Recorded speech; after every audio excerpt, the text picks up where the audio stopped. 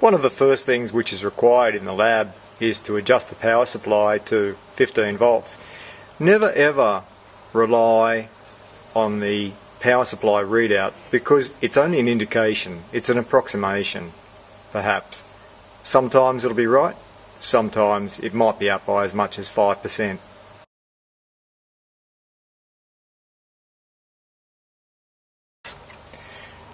When we wire the circuit up, the fuse always comes first in the circuit. The fuse comes before the switch, and then after the fuse comes the current meter, and then after the current meter came the 68 ohm resistor, and then after the 68 ohm resistor came the 100 ohm resistor, and then that lead went back to the power supply. I just moved some of that clutter away. So let's just spread out there, we can see the whole lot.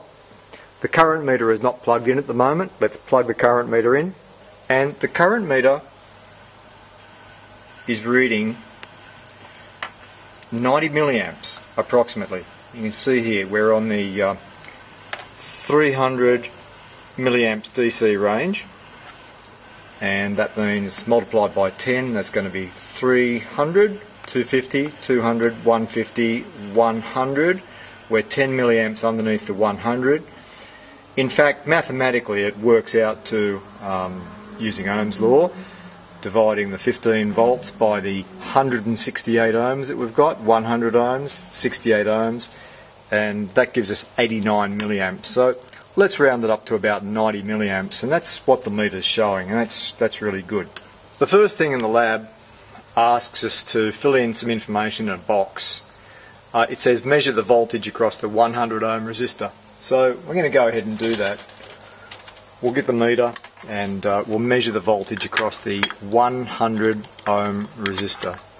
I do that by getting the multimeter leads and putting them into the 100 ohm resistor. And then notice on the meter it says 8.52 volts, but it's got a negative sign in front. By the way, I'm using the 20 volt DC range. Now, the deal with the negative symbol, a lot of students ask me about that. This is a digital multimeter, and it can read regardless of the polarity of the leads.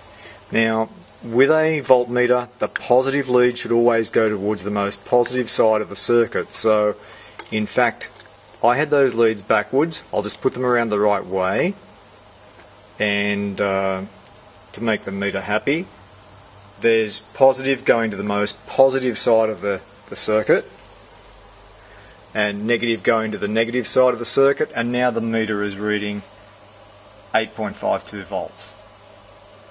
If we ignore the sign and we just think about the voltage that was asked for, 8.52 volts is fine, so we write that value down.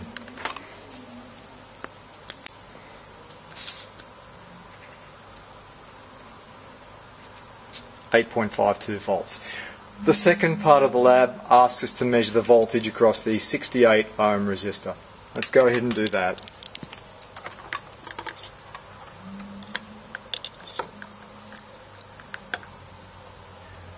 .68 ohm resistor, we've got 6.06 volts. So I'll write that into the appropriate box here.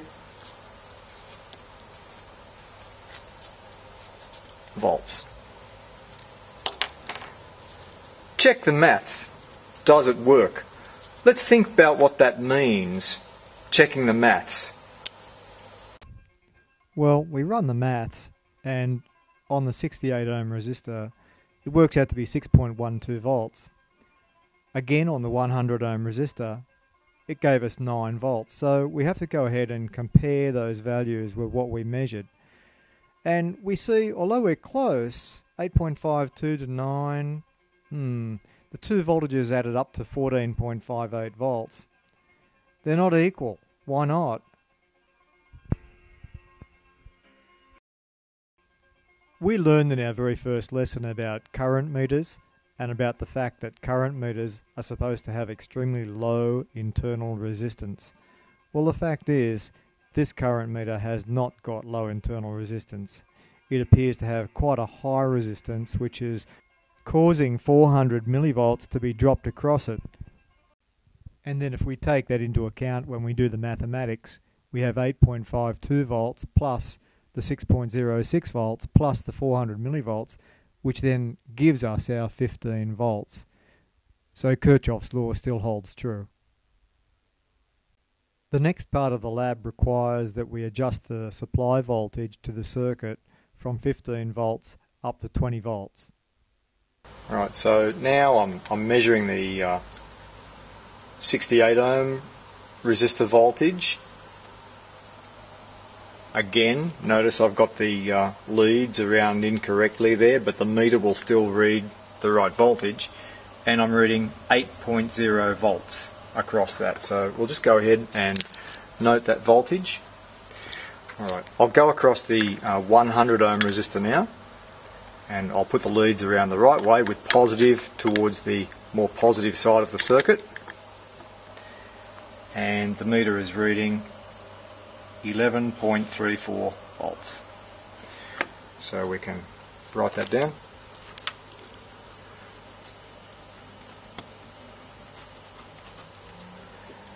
Did the voltage increase or decrease? Did the two voltages add to equal the power supply voltage? Well, certainly the voltages are larger.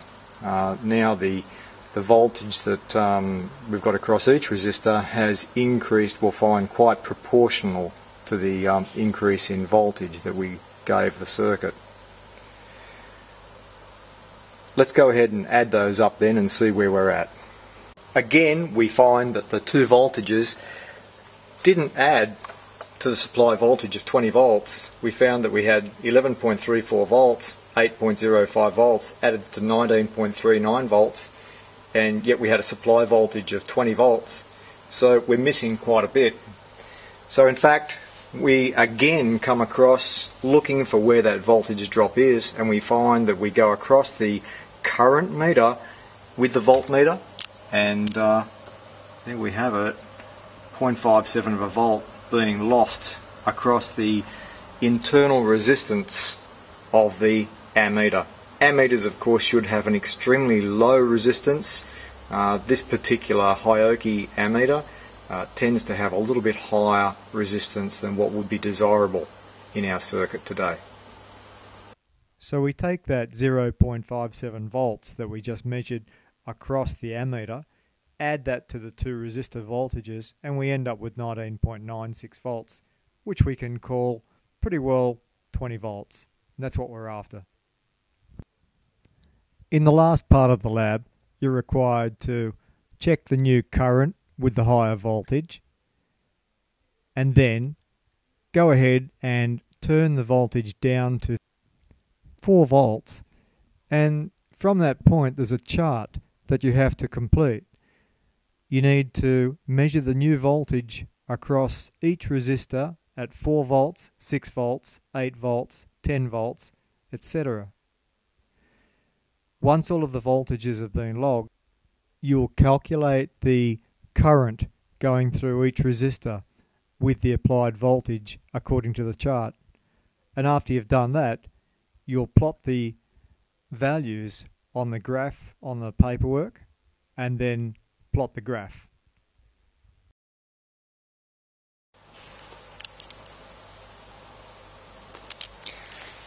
And so that pretty well wraps it up for the lab it's the first lab in fact that we do in the DC class, and it uses simply just two resistors, and we're checking to see if there's a linear increase in voltage and current for linear increases in supply voltage to the circuit.